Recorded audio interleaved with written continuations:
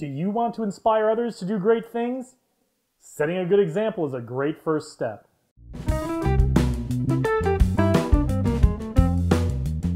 Welcome back, and congratulations on taking one more step towards becoming one of the great leaders of tomorrow.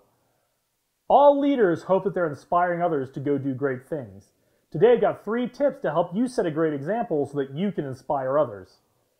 And stay tuned to the end. I'm going to give you a link where you can download our free Leadership Development Plan workbook. And that will help you set your goals for your career for the next 2, 5, and 10 years and build a plan of action to achieve them.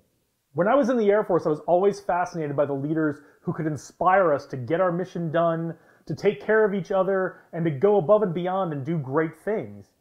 And these leaders weren't so inspiring just because they had great words to say or were great speakers. They were the kind of leaders who took action, and they were the kind of leaders who set a great example for everyone else around them. I've based a lot of my personal leadership style on these leaders and the example that they set for me, and hope that I'm setting as good an example for others.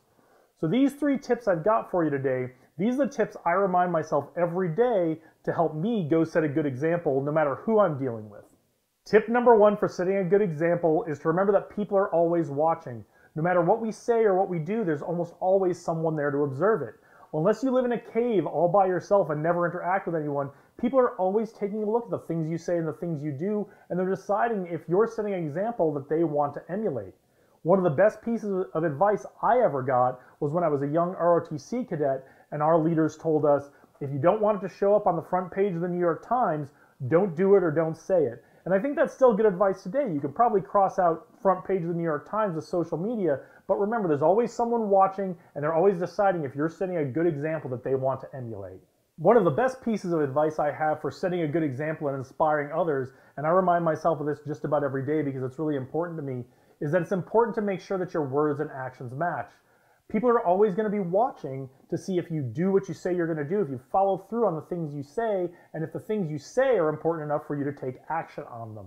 And it's not just about doing the things you say you're going to do, it's also about the example you set with your team. If you want to set a tolerant example, if you're always talking about tolerance and listening and respecting the view of others, but you're always interrupting people and you don't let people get their words out and you don't let people finish their thoughts and you immediately dismiss every idea that comes from someone else, your words and actions aren't matching there.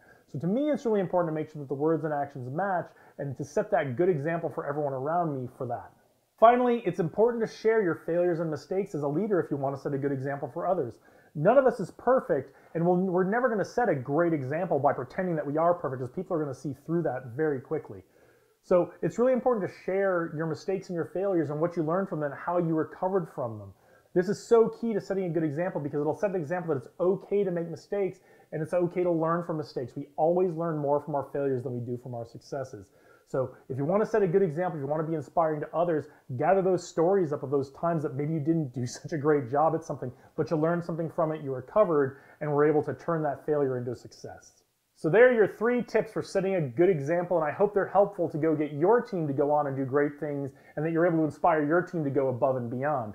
I know these 3 things aren't easy. They sound like they might be simple, but they're really difficult sometimes, and they are 3 things that I need to remind myself every day, that people are always watching and assessing the example you're setting, that you've got to match your words with your actions, and that it's important to share failures and mistakes and show how that we can recover from those, and that'll help set a good example and inspire others.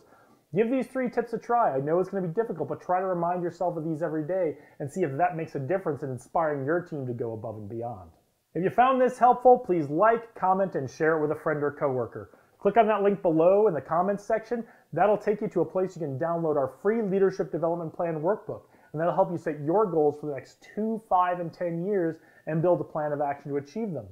If you have any business or leadership questions, leave us a comment below. We'd love to hear from you, or email us at info@evilgeniusleadership.com.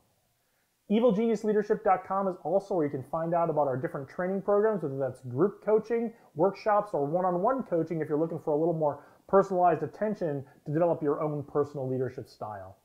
Thanks for watching today. I really appreciate it. And remember, the future is out there. Lead the way.